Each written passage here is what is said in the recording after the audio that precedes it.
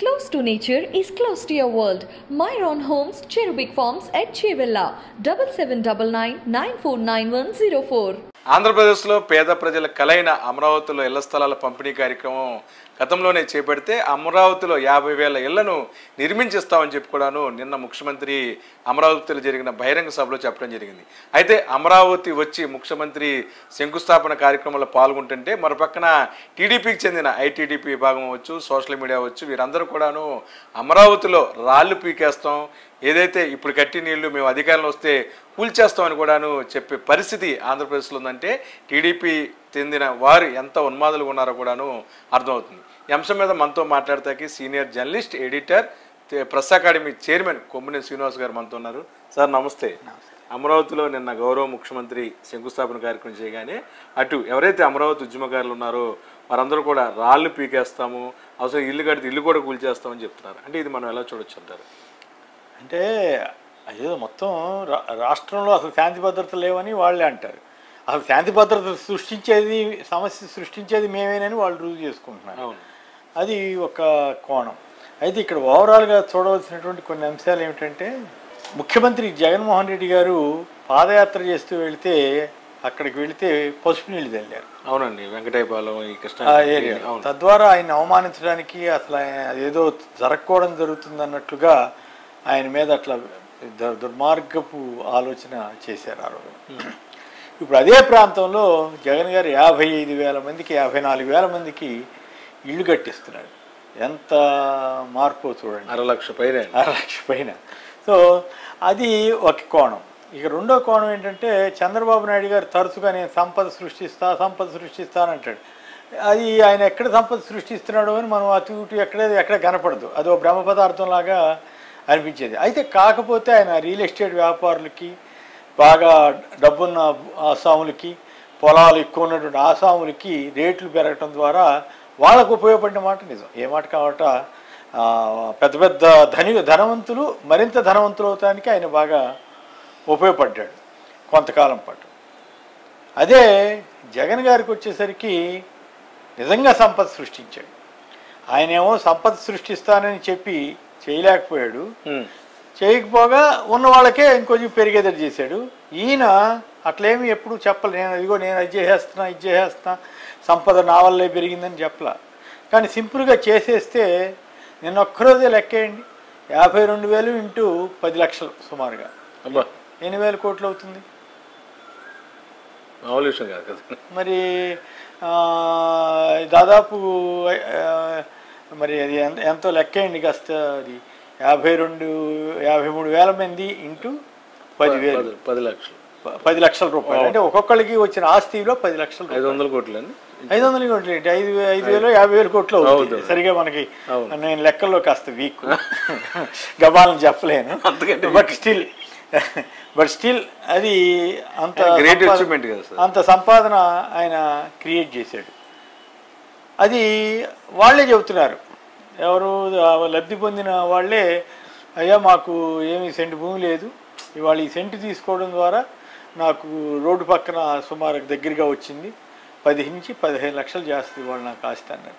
Plus అంటే ఆయనే చెప్పారు, యావరేజ్ 7.5 లక్షలు సెంట్, అక్కడ సెంటు గజం 15,000 దాకా ఉంది కదా. దాంతోపాటు రోడ్లు వేయటానికి, అలాగే నీళ్లు, పార్కులు, షాపింగ్ మాల్స్, ఇట్లాంటి అన్ని వస్తువులు కల్పించడానికి మరికొన్ని. సో ఇవన్నీ లెక్కేసుకుంటే ఒక్కొక్కరికి దాదాపు 10 నుంచి 15 లక్షల రూపాయల చొప్పున ఆస్తి సమకూరినట్లే కదా. అది సంపద సృష్టి అంటే. ఆ రకంగా చేసిన ఘనత ఇక్కడ ఒక్కచోటే కాదు, 31 లక్షల మందికి చేశాడు ఆయన. 31 లక్షల మందికి కనీసం ఒక్కొక్కరికి 5 లక్షల రూపాయలు చొప్పున ఆస్తిని ఆయన ఇచ్చినట్టు డాక్యుమెంట్ ఎవిడెన్స్, దాంట్లో అనుమానం లేదు. సో ఆ రకంగా సంపదను క్రియేట్ చేసి ఇచ్చారు. అయితే ఆ సంపదను క్రియేట్ చేయటం వల్ల ధనికులకు ఇబ్బంది కలుగుతుందనేది చంద్రబాబు వాదన. ఇవాళ కూడా అట్లాంటిది ఏదో స్టేట్మెంట్ ఆయన మీడియాతో మాట్లాడుతూ ఆయన దాన్ని వ్యతిరేకంగా ఏదో ఇచ్చినట్లుగా అనిపిస్తుంది. కోర్టులు ఎక్కడ క్లియరెన్స్ ఇచ్చి ఇట్లా చేస్తున్నాడు అయిదని. ఆయన ఎప్పటికి కూడా ఆయనలో మార్పు రావడంలో విచిత్రం ఏంటంటే, అమరావతి వల్ల ఆయన ఓడిపోవడానికి ఒక ప్రధాన కారణం అమరావతి ఇష్యూ కూడా. మొత్తం అంతా అమరావతిలోని లక్షల కోట్లు ఖర్చు పెట్టి మా అందరికి అన్యాయం చేస్తానని రాష్ట్ర ప్రజలంతా భావించారు కాబట్టి ఆయనకి ఓటు వేయలే. అయినప్పుడు కూడా ఇప్పుడు దాన్ని అక్కడ వాళ్ళని ఏం చేశాడంటే అమరావతి రైతుల్ని ట్రాప్ చేశాడు. తన వైపు తన ట్రాప్లో రియల్ ఎస్టేట్ వ్యాపారం తన ట్రాప్లో చిక్కునేదట్టు చేశాడు. చిక్కునేదట్టు చేసి వాళ్ళు ఎక్కడికి బయటకు వెళ్ళనీయకుండా, ముఖ్యమంత్రి గారిని కలవనీయకుండా, దానికి ఆల్టర్నేటివ్ ప్లాన్స్ ఆలోచించకుండా ముఖ్యమంత్రి గారిని నిజంగా రైతులు ఎవరన్నా ఉంటే వాళ్ళకేం నష్టం జరుగుతుందని నేనేం చెప్పట్లా. ఎందుకంటే ఖాళీగా కూర్చుంటే ఎకరాకి 45,000 50,000 కౌలు వస్తూ ఉంటే ఇంకా అసలు నష్టమే ఉంది. వాళ్ళ భూములు బాగా పెరిగిపోయి ఉండొచ్చు, ఇప్పుడు కొంత తగ్గి ఉండొచ్చు.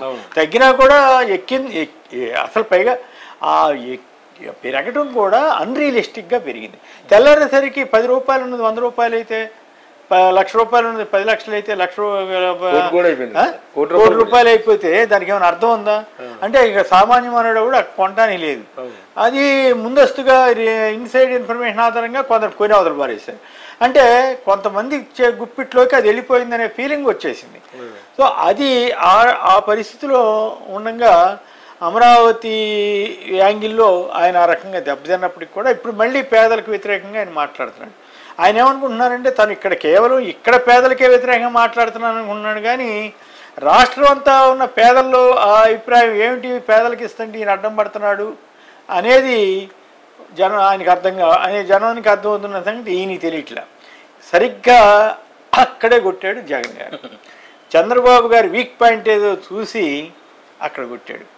అదే కనుక అక్కడ ఉన్నటువంటి రైతులనండి, ఇతరత్ర అండి, వాళ్ళంతా ఒక కమిటీగా ఫార్మ్ అయ్యి ముఖ్యమంత్రి గారిని కలిసి అయ్యా మేము ఇట్లా ఇచ్చాం, ఇట్లా జరిగింది, ఆ గవర్నమెంట్లో ఇట్లా జరిగింది, మంచో చెడో, ఇప్పుడు మా ఆల్టర్నేటివ్ ఏంటి అని అడుగుంటే ఆయన మీద బాధ్యత పడింది. అసలు ఆయన రావడానికే వీల్లేదు, అసలు ఆయన మేము సీఎంగానే గుర్తించమన్నట్లు వీళ్ళు బిహేవ్ చేశారు. ఇప్పటికీ అదే తరహాలో వ్యవహరిస్తూ వాళ్ళే నష్టం చేస్తున్నారు. ఆ తరుణంలో సరే అది మొన్నప్పుడు సజ్జల గారు అన్నట్టుగా వాళ్ళు కేసులు అసలు మమ్మల్ని ఏమైనా చేయనిస్తే కదా మేము చేయడానికని ఆయన వ్యాఖ్యానించాడు. సో ఆ రకంగా కూడా వాళ్ళు అభివృద్ధి ఏం జరగలేదనడానికి కూడా ఆస్కారం లేకుండా చేశారు. అసలు భూములు అమ్మితే అమ్మేశారని గొడవ, అమ్మకపోతే అమ్మలేదని గొడవ లేదు. ఇంక చంద్రబాబు గారు వెళ్ళి అసలు నెల రోజులు కాకముందే అమరావతి అంతా నాశనం అయిపోయిందని ఆయన జగన్ గారు వచ్చిన కొత్తలోనే మొదలుపెట్టేశాడు కదా. సో ఆ రకంగా జరిగినటువంటి పరిస్థితిలో జగన్ గారిది ఒక థీరీ, పేదలు వర్సెస్ పెత్తందారులు. పేదలకు తాను ప్రాతినిధ్యం వహిస్తున్నట్లు, పెత్తందారులు ధనికులకి చంద్రబాబు, పవన్ కళ్యాణ్లు ఇట్లాంటి వాళ్ళు ప్రాతినిధ్యం వహిస్తున్నట్లు ఆయన మాట్లాడుతూ వస్తున్నారు. దాన్ని ఎక్కడికక్కడ ఎస్టాబ్లిష్ చేసేస్తున్నారు. ఇప్పుడు పేదలకి ఇల్లు ఇచ్చారు, వాళ్ళు వద్దంటున్నారు. పేదలకి ఇళ్ల స్థలాలు ఇచ్చారు, వాళ్ళు వద్దంటున్నారు. లేదా ఈనాడు రామోజీ గారి మీదగానో లేకపోతే రాధాకృష్ణ గారు వీళ్ళ తరఫున వాళ్ళకి వ్యతిరేక వార్తలు రాస్తున్నారు. అంటే ఏంటి దాని అర్థం? చంద్రబాబు గారికి ఇష్టం లేదు, పవన్ కళ్యాణ్కి ఇష్టం లేదు, రామోజీ గారికి ఇష్టం లేదు, రాధాకృష్ణ గారికి ఇష్టం లేదు, టీవీ5 వాళ్ళకి ఇష్టం లేదు. ఏమిటి? పేదలకు ఇల్లు ఇవ్వటం, పేదలకి 30 లక్షలు ఇల్లు ఇవ్వటం ఇష్టం లేదు, పేదలకి ఇంగ్లీష్ మీడియం స్కూల్ రావటం ఇష్టం లేదు, పేదలకి ఉపయోగపడే ప్రభుత్వ స్కూల్లో నాడు నేడు ప్రవేశపెట్టడం వీళ్ళకి ఇష్టం లేదు, రైతు భరోసా కేంద్రాలు పెట్టి రైతులకి సాయం చేయటం వీళ్ళకి ఇష్టం లేదు, గ్రామ వార్డు సచివాలయాలు పెట్టి పేదలకే కాదు ఆ మాటకు వస్తే అన్ని వర్గాల వాళ్ళకి పాలన అందుబాటులో తీసుకురావడం వీళ్ళకి ఇష్టం లేదు, వాలంటీర్ల వ్యవస్థ తీసుకొచ్చి వృద్ధులకు ఇళ్లకెళ్ళి పెన్షన్ తీసుకురావడం అనేది అది ఒక అపురూపమైనటువంటి అద్భుతమైనటువంటి విషయం. ఎవరు ఊహించలేదు ఆ పరిణామం. వాళ్ళు రోజుల తరబడి ఎండల్లో వానల్లో తడిసి ముసలాళ్ళు చాలా బాధలు పడుతున్న పరిస్థితి నుంచి వాళ్ళకి సగౌరవంగా వృద్ధాప్య పెన్షన్ ఇచ్చే పరిస్థితి వాళ్ళకి అది ఇష్టం లేదు. టెలిగ్రామ్ కంటే స్పీడ్గా తెచ్చేస్తున్నారు. సో అది చంద్రబాబు గారికి ఇష్టం లేదు, పవన్ కళ్యాణ్కి ఇష్టం లేదు, రామోజీ గారికి ఇష్టం లేదు, రాధాకృష్ణ. ఎందుకు? వాళ్ళంతా పేదలకు వ్యతిరేకులుగా మారారు, ధనిక వర్గానికి ప్రాతినిధ్యం వహిస్తున్నారు, ధనిక స్వార్థ ప్రయోజనాల కోసం వాళ్ళు పనిచేస్తున్నారు అనేది జగన్ గారు నిన్న మళ్ళొక్కసారి అమరావతి ఇష్యూలో అమరావతి ఇళ్ల శంకుస్థాపన సందర్భంగా ఎస్టాబ్లిష్ చేశారు. అదే ఆయన థీరీని ఆయన బలంగా ముందుకు తీసుకెళ్తున్నారు. మీరు ఆశ్చర్యపోతారు. నేను హైదరాబాద్లో మా ఇంటి దగ్గర వాకింగ్కి వెళ్ళి వచ్చానమాట. అప్పటికే ఒక ఆయన అరగంట సేపు నుంచి వెయిట్ చేస్తున్నాడంట. ఆయన కాకినాడకు సంబంధించిన వ్యక్తి. మా ఇంటి వెనకాల సినిమా యాక్టర్ సుధాకర్ గారు ఉంటాడు. ఆయన ఇంటికి వాళ్ళకి ఏదో పరిచయాలు ఉన్నాయట, బాగా స్నేహం ఏదో ఉందట. వాళ్ళు వచ్చారు. మరి ఆయనకి అడిగితే ఆయన సుధాకర్ మామూలు ఇప్పటి నుంచో ఉన్నాడు కదా ఆయన అక్కడి నుంచి మా ఇంటికి వచ్చి అక్కడ వేచాడు. నన్ను చూడంగానే చాలా సంతోషపడ్డాడు. పడిన తర్వాత మామూలుగా కబుర్లు చెప్తా ఇంట్లో తీసుకెళ్ళాను. ఆయన ఫస్ట్ అడిగిందంటే, సార్ జగన్ గారు గెలుస్తారు కదండి అన్నాడు. గెలుస్తారబ్బా అన్నాను. ఎట్లా సార్ అంటే కొమ్మినేని సార్ని అడిగితే గెలుస్తారని చెప్తారుగా అనుకుని ఉంటాడు. అట్లా కాదు, అంటే వీళ్ళని విశ్లేషణ చేస్తారనే ఉద్దేశంతో కూడా మేము ఏమి నీ ఉద్దేశం ఏమని, కలవాలి సార్, ఆయన గెలవాలి సార్, ఆయన ఖచ్చితంగా గెలవాలి సార్ అన్న. ఏమి అన్న, ఏమి అంటే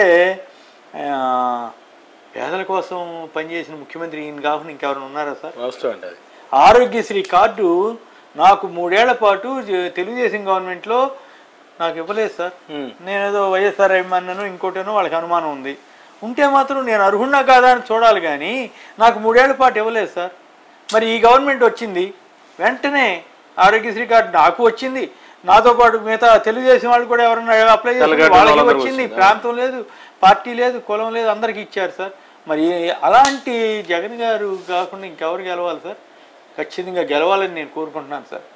ఆయన పేరు నాగేశ్వరరావు, ఆయన పేరు కాకినాడలో ఉంటారట. అది నాకు అప్పుడు అర్థమైంది ఆవేదన వాళ్ళకి. ఇంకొక ఎగ్జాంపుల్ కూడా చెబుతాను, అది మీకు ఉపయోగపడితే ఉంచుకోండి, లేదంటే లేదు. అదేమిటంటే నేను చిలకలూరుపేట దగ్గర ఒక ఊరికి వెళ్ళా. ఒక మా ఫ్రెండ్ వాళ్ళ మదర్ చనిపోతే అక్కడికి వెళ్తే సరే కొందరు నవ్వుతో పలకరించారు, కొందరు మామూలుగా గుర్తుపడతారు కదా, గుర్తుపెట్టినా. సడన్గా ఒక ఆవిడ వచ్చి నా మీద, అసలు మీరేంటి జగన్ గారు ఇచ్చిన పదవి తీసుకుంటారా, డ్యామ్ డూమ్ అనేది, ఇదేంది ఇట్లా మాట్లాడుతుంది ఈవిడ అనుకుని ఆవిడకి నచ్చల. రాజధాని అన్నారు, అది అన్నారు. నేను నవ్వుతా అన్నా, ఈనాడు అందరూ చదవమా అండి, అనవసరంగా బీపీ షుగర్లు వస్తాయి, అట్లా కాదు, మీరు అసలు ఎట్లా పని చేస్తారు, అదైతే పర్లా పవన్ కళ్యాణ్ వీడియోలు చూస్తే ఇంకా ప్రాబ్లం అన్న తర్వాత అయినా ఆవిడ నేను కన్విన్స్ చేయలేకపోయాను. ఆవిడ ఆవిడ నన్ను 5 నిమిషాల సేపు కాస్త నా మీద అసంతృప్తి వ్యక్తం చేసి వెళ్ళిపోయారు. అఫ్కోర్స్ అందరూ ఒక రకంగా ఉండాల్సిన అవసరం లేదు కదా, భిన్నాభిప్రాయాలు ఉండొచ్చు కదా. సరే అని తర్వాత ఆవిడ వెళ్ళిపోయిన తర్వాత నేను భోజనం పూర్తి చేసుకుని వెళ్తుంటే కొందరు అభిమానులు గెలిచారు. మామూలుగా అక్కడ నాకు అర్థమవుతూనే ఉంటుంది, వాళ్ళు నవ్వుతూ పలకరించారంటే ఖచ్చితంగా నా పట్ల సానుకూలంగా ఉన్నట్లు, పాజిటివ్గా ఉన్నట్లు. నా పట్ల పాజిటివ్గా ఉన్నారంటేనే ఏమాట కాబట్టి జగన్ గారి ప్రభుత్వం గురించి నేను మాట్లాడతాను కాబట్టి జగన్ గారి ప్రభుత్వం బాగుందని వాళ్ళు నమ్మితేనే నేను చెప్పే వాటిని విని వాళ్ళు యాక్సెప్ట్ చేస్తారు. ఆవిడ వెళ్ళిపోయిన తర్వాత ఒక ఆయన నాతోటి పక్కనే వచ్చి నడుస్తూ ఉన్నాడు, అది ఏదో మాట్లాడుతున్నాడు. నాకు సడన్గా అడగాలనిపించింది, రైతు భరోసా మీకు వస్తుందంటే వచ్చింది సార్, అమ్మఒడి వచ్చింది సార్, మరి చేయూత వచ్చిందంటే కాదు సార్, నాకు ఓసీని నాకు రాదని ఏదో చెప్పాడు. ఓవరాల్గా ఎట్లుంది సార్? బాగుంది సార్. మరి ఆవిడ ఏది ఇందాక అట్లా వాళ్ళు ఏదో అంటారులే సార్, అవన్నీ పట్టించుకోవద్దు. ఏమి ఇక్కడ ఈ గ్రామంలో ఎట్లా ఉంది పరిస్థితి అన్న, 60 పార్టీ అన్నారు. అంటే ఏమిటన్నా 60% వైసీపీ, 40% టీడీపీ. అక్కడే తెలిసిపోతుంది కదా సార్. తెలిసిపోయింది. అంటే అంత వోకల్ సెక్షన్ ఉన్న చోట కూడా పేద వర్గాలు కాకపోవచ్చు, ఆ పక్కన ఉండొచ్చు, ఏదో ఆ పరుసూరు లేకపోతే ఆ చుట్టుపక్కల ఏదో ఉంటుంది, బహుశా పరుసూరు అని ఏదో అన్నట్టున్నారు. ఆ ఊరు ఎక్కడికి వస్తుందో నాకు కరెక్ట్గా తెలియదు. బట్ అక్కడ నాకు అర్థమైంది ఏంటంటే ఇక్కడ ఇష్యూ ఏ నియోజకవర్గం అనేది కాదు, జగన్ గారి ఇంపాక్ట్ ఏ రకంగా ఉంది అన్నది. జగన్ గారు చేస్తున్నటువంటి స్కీములు అనుభవిస్తున్న వాళ్ళు, వాళ్ళ ఫలాలు తీసుకుంటున్న వాళ్ళు మాత్రం ఆయన వెనకాల సాలిడ్గా నిలబడిపోయారు. దాంట్లో ఇక అనుమానం, అది క్యాండిడేట్ ఎవరైనా సరే సీఎం అంతే. జగన్ గారిని చూసి ఓటే తెలుసుకుంటే వేయటం లేకపోతే లేదు, అంతే. ఇక వేరే ఇష్యూస్ ఏం పెద్దగా పని చేయకపోవచ్చు. లోకల్ ఎమ్మెల్యేస్ కొంత ఫ్యాక్టర్ ఉంటే ఉండొచ్చు కొద్దిగా, అది వేరే విషయం. కానీ బట్ లార్జ్లీ ప్రధానంగా జగన్ గారి ఎఫెక్టే జగన్ గారిని అభిమానించేవాడు. నాకేమనిపించిందంటే అట్లా నాకు కొన్ని చోట్ల ఈ రకరకాల వ్యక్తులు కలిసి తారసపడినప్పుడు ఇట్లాంటి అనుభవాలు కొద్దిగా ఉంటాయి. బట్ ఎక్కువ అనుభవాలు పేద వర్గాల నుంచి, ప్రత్యేకించి ఎస్సీ, ఆయన అంటారు చూసారా, నా ఎస్టీ, నా ఎస్సీ, నా బీసీ, నా మైనారిటీ, ఆ వర్గాలు మొత్తం నాకు కలిసినప్పుడల్లా పాజిటివ్, ఇంకా అనుమానమే లేదు. ఎందుకు మొన్న ఒక రోజున ఎస్సీ ఎస్టీ వాళ్ళ ఏదో వాళ్ళ లోన్లు ఇచ్చే కార్యక్రమం ఏదో జరిగింది వాళ్ళకి. నన్ను కూడా గెస్ట్గా పిలిస్తే వెళ్ళాను. నేను నా స్పీచ్ అయిన తర్వాత నాకు ఏదో కొద్దిగా బయట పని ఉండి కింద దిగా. నన్ను అక్కడి నుంచి గేట్ దగ్గరికి వెళ్ళడానికి అంతా 10 గజాలు కూడా ఉండదు, కనీసం ఒక 15-20 మంది నాతో ఫోటోలు దిగారు. అంటే ఏంటి దాని అర్థం? So they are all in favour of YSR Congress. అంటే నేనేమి డైరెక్ట్గా వైఎస్ఆర్ కాంగ్రెస్ కాదా అనేది వాళ్ళకి అవసరం లేదు. బట్ నేను చెప్పే విషయాలు కానీ, నేను చేసే అనాలిసిస్ కానీ, ప్రభుత్వ పరంగా ఏం జరుగుతుందో చెప్తున్న తీరు విని వాళ్ళు అట్రాక్ట్ అవుతున్నారు. వాళ్ళతో నేను ఇంటరాక్ట్ అయితే అర్థమైపోతుంది. వాళ్ళంతా poor section majority plus weaker sections, బీసీలు కూడా, బీసీ కానీ ఎస్సీ కానీ ఎస్టీ కానీ, నా బీసీ అని కూడా అంటాడు కదా ఆయన, వాళ్ళందరూ కూడా మెజారిటీ. ఎప్పుడైనా సరే ఏ వర్గంలో అయినా సరే చీలిక అనేది ఉంటుంది, కొంత శాతం అటు కొంత శాతం ఇటు. బట్ మెజారిటీ సెక్షన్ ఎటువైపు వెళుతుంది అనే దానికి ఇది ఒక ఇండికేషన్. నాకు అర్థమైన దాని ప్రకారం 30-35% ఓట్ బ్యాంక్ తోటి ఆయన సిద్ధంగా ఉన్నాడు. అందుకే చంద్రబాబు గారు భయపడి పవన్ కళ్యాణ్ని బతిమలాడుకోవటం, ఇంకెవరెవరినో బతిమలాడుకోవటం, ఇవన్నీ చేస్తున్నట్టుగా. అసలు 1% కూడా లేని బీజేపీ కోసం తాపత్రయపడాల్సిన అవసరం ఏముంది? ఓట్ బ్యాంక్ లేని యాజిటీజ్గా ఈ పవన్ కళ్యాణ్ గారికి 6-7% కదా యాజిటీజ్గా ఉందని అనుకున్నా కూడా, పోనీ పెరిగిందనుకున్నా 10% కదా. దానికోసం ఎందుకు తాపత్రయపడుతున్నా అంటే జగన్ని ఓడించడం అనేది నా వల్ల కాదు అనేది ఆయనకి ఎస్టాబ్లిష్ అయింది కాబట్టి అన్ని రకాలుగా ఆయన తంటాలు పడుతున్నాడు అనేది అర్థం. ఆ విషయాన్ని మరొక్కసారి నిన్న అమరావతిలో జగన్ గారు ఎస్టాబ్లిష్ చేస్తూ పేదలు వర్సెస్ పెత్తందారులు అనే దానికి తీసుకొచ్చి న్యాయ పోరాటం ఆయన ఎంత కష్టపడాల్సి వచ్చింది పేదలకు ఇళ్ళు ఇవ్వటానికి, లేదా అనేక ఇష్యూస్లో వీళ్ళు కోర్టులకు వెళ్ళి ఎట్లా అడ్డంకులు సృష్టిస్తున్నారు అనే పాయింట్ మీద ఆయన చాలా చక్కగా తన వాదనని ఇష్యూ చేసి వినిపించారు. ఎక్కడ మళ్ళీ ఇతర రాజకీయ అంశాల జోలికి వెళ్లకుండా కేవలం పేదలు, పెత్తందారులు, పేదలకు ఇళ్ళు, పేదలకు సదుపాయాలు, వీటి గురించే మాట్లాడి ఆయన మరొకసారి తాను పేదల ప్రతినిధిని ప్రజలకి గట్టి సందేశం పంపించారు. సార్ ఒకటి చెప్పండి, మళ్ళా నిన్న కూడాను కన్వర్సేషన్ కొనసాగింది. జోగి రమేష్ ఎవరైతే మంత్రి గారు ఉన్నారో ఆయన చాలా ఆవేశంగా పవన్ కళ్యాణ్ విషయంలో కూడాను మాట్లాడటం జరిగింది. ఈరోజు ఆయన సంబంధించి ఎవరైతే జనసేన వీర మహిళలు ఉన్నారో దిష్టిబొమ్మలై కూడా కలుస్తున్నారు. అంటే ఆయన కూడా చెప్పింది ఏంటంటే కేవలం చంద్రబాబు భజన చేస్తూ పేదలకు అన్యాయం చేస్తున్న పార్టీలతో పొత్తు పెట్టుకోవాలని చూస్తున్న మీ ఆటలు సాగవు, ఇంకా పెళ్ళిళ్ళ విషయం కానీ సంథింగ్ కొన్ని మాటలు కూడా మాట్లాడారు. అంటే రాజకీయాల్లో కొంచెం వైసీపీ కౌంటర్లు ఇవ్వడంలో కూడా కొంచెం స్పీడ్ పెంచినట్టుంది. అంటే ఇది వ్యక్తులను బట్టి ఉంటుంది. ఇప్పుడే నేను అంబటి రాంబాబు గారి కార్యక్రమం అంటే లక్ష్మీభారతి గారి పుస్తకావిష్కరణలో అంబటి రాంబాబు గారు భలే తమాషాగా మాట్లాడి ఆయన ఒక మాట అన్నాడు, నేను కూడా కాపునే, కానీ నేనేం కులాలు ఏం పట్టించుకోను, జగన్ గారితో ఉంటాను.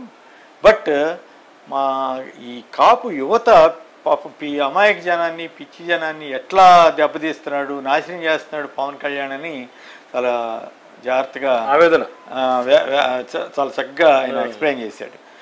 వాళ్ళంతానేమో పవన్ కళ్యాణ్ సీఎం అవ్వాలని వాళ్ళు కోరుకుంటూ ఉంటే ఈయనెళ్ళేమో నేను చంద్రబాబుని సీఎం చేస్తానని ఈయన తన పరువు తాను తీసుకుని వాళ్ళ పిల్లల భవిష్యత్తుని వాళ్ళ నాశనం చేస్తున్నాడు అని చెప్తూ రకరకాల యాంగిల్స్లో ఆయన చెప్పుకుంటూ వచ్చారు. అలాగే నిన్న మన జోగి రమేష్ గారు మాట్లాడిన దాంట్లో బహుశా ఒక పదవి ఏమన్నా అభ్యంతరకరంగా ఉందని వాళ్ళు వీలైతే ఈ అభ్యంతరకరంగా మాట్లాడాలని నేనైతే చెప్పను. అయితే ఒక పాయింట్ ఏంటంటే పెళ్ళాలని మార్చినట్టుగా పార్టీలు మార్చారు. అది అంతవరకు సరే, అది రాజకీయ విమర్శగానే తీసుకోవాలి. ఏంటంటే ఒక కంపెనీ పెట్టుకోండి, నువ్వును ఢిల్లీలో ఒక ఆయన విగ్గురాజా ఉన్నాడు, ఎవరు ఏ పార్టీతో పొత్తు పెట్టుకుంటే జగన్ ఓడిస్తాం అనేది చెప్పండి అని చెప్పడం జరిగింది. అంతవరకు అంటే ఇప్పుడు ఏమైపోయిందంటే ఎప్పుడైనా సరే ఒక్కసారి ఇష్యూ ఓపెన్ కానంత వరకు గుట్టుగా ఉన్నంత వరకు పర్వాలేదండి. ఒకసారి ఓపెన్ అయిపోయింది అనుకోండి, ఇక అది అందరికీ నలుగురిలో పడితే ఉంది, అందరికీ నగుపాలి అన్నట్లుగా ఇప్పుడు పవన్ కళ్యాణ్ గారి పరిస్థితి అట్లా అయిపోయింది.